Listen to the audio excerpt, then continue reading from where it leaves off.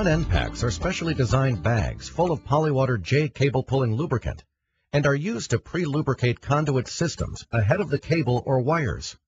By pre-lubricating conduit systems ahead or your cables, your pulling performance should improve greatly.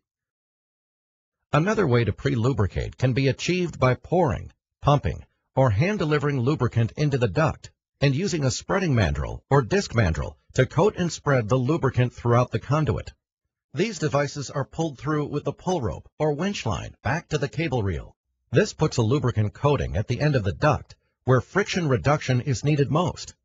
Front-end packs are available in two sizes. 1 quart bag for use in conduits ranging in size from 1 3/4 inches to 3 inches, and 1/2 gallon bags for conduits 3 inches and larger. The J55s are packaged 6 per case or 10 per pail, and J27s are packaged 12 per case or 16 per pail. Polywater J is also available in a winter-grade formula, usable to -20 degrees Fahrenheit. The correct number of front-end packs to use on a pull is calculated with the formula on the bag, which depends on the length of the run and the size of the conduit. Front-end packs are attached directly to the winch line or pull rope with electrical tape or cable ties. Cable ties work best if cinched behind the bag closure clip. Electrical tape can be used in the same way. Position the bags end to end, just in front of the sock or pulling eye.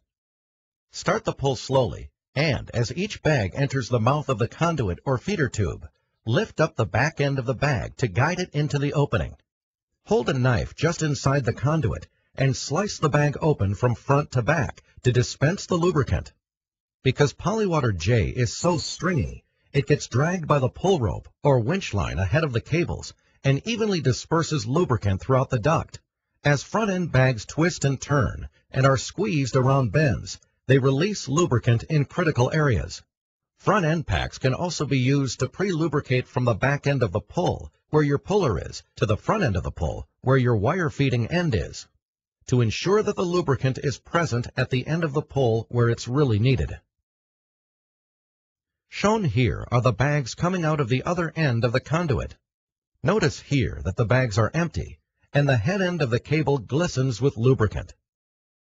Another way to use front-end packs is to cut the top off the bags and slowly squeeze the lube onto the cable as it enters the conduit or feeder tube.